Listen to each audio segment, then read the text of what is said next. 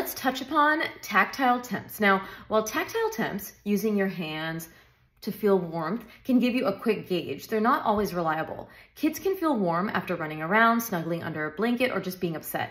They exude a lot more body heat than us, and countless times I have heard, but they feel warm. Why don't they have a fever? Like, do you want them to have a fever?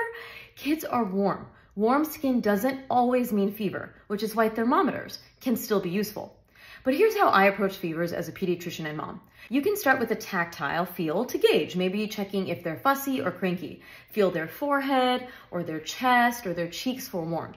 If they feel hotter than usual, you can confirm with an age-appropriate thermometer. As for how to check, make sure to watch my YouTube videos on fever. While tactile temps can help identify a warm child, only a thermometer can confirm whether it's truly a fever above 100.4 Fahrenheit or 38 degrees Celsius.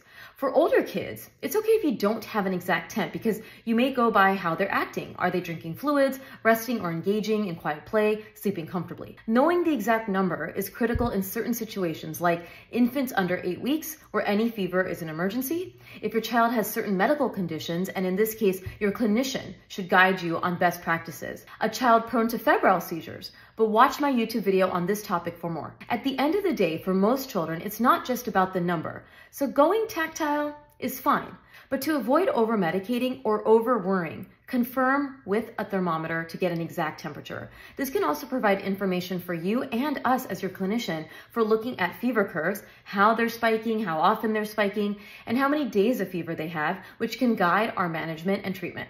For more, read below.